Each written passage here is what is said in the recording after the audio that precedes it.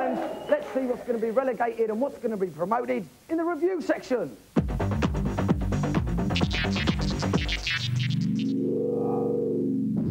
First up, it's rock and roll racing, a 1- or 2-player intergalactic hot rod derby set over 37 blistering racetracks. Select your car, put your pedal to the metal, and blow away the opposition. It's really fast, it's really brilliant to look at, and the sound is fantastic. Loads of 70s rock anthems all beefed up for the Super NES.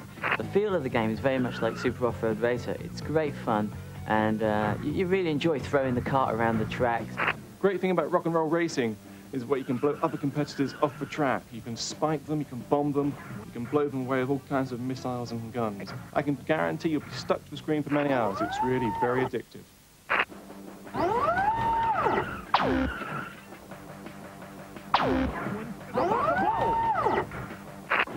Next up, it's Thunderhawk. 48 separate missions of Mega CD chopper action.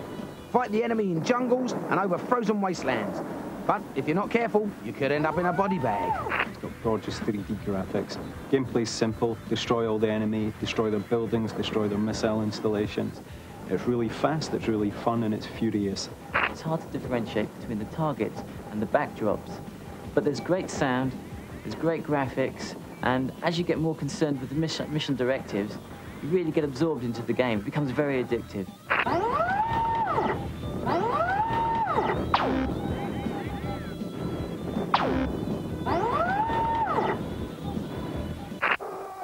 In Haunting, use your ghostly powers as poltergeist to take possession of over 400 household appliances. Then you have to use these to spook your money-grabbing relatives out of your house. It's really great being a poltergeist. You get to scare the family, you get to see them jump out their skins, you get to jump out of the loo. What more could you want? In terms of lasting appeal, it may be a little repetitive. It's a nice game. It's very original, but really, at the end of the day, the only thing that's really frightening is its very high price tag. Brilliant. Nice little game, nice little touches, and I'd say value for money. Don't listen to the rest of them.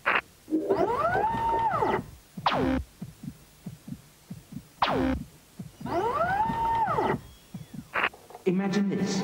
You're late for class and you've still got all that homework to do. Time's running short, and if you don't get it done, you know you're in big trouble. Nothing's going right. And worst of all, you've forgotten your mum's birthday. What a nightmare! Never fear, because here's something that may stop you losing any more sleep. The Newton message pad from Apple.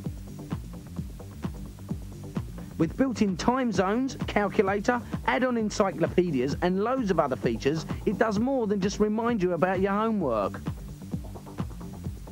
Got some diagrams to do and no ruler?